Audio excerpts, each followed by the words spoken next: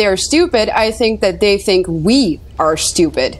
And I mean, they're kind of right. I mean, sudden adult death syndrome, really?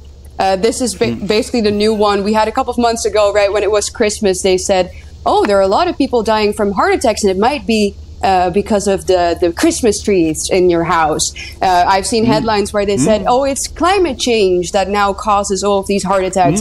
I've seen post-pandemic stress disorder is causing heart attacks. These people are laughing at us.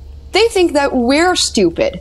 And, you know, the thing is that I understand that a lot of people have trouble saying these things because, as you said, they will come after you when you try and uncover the truth.